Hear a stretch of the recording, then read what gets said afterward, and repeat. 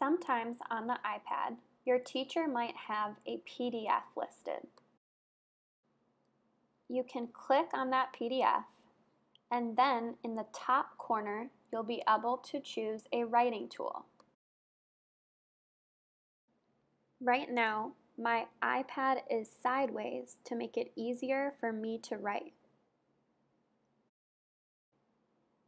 I'm taking a screenshot of my work by pressing the top button on the iPad and the top volume button.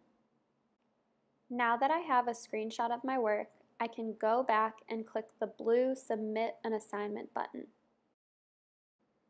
Then I will choose my photo library. I will click Recent to find the screenshot I just took, and then I will click Submit. I'll know that I did it right when I see the confetti.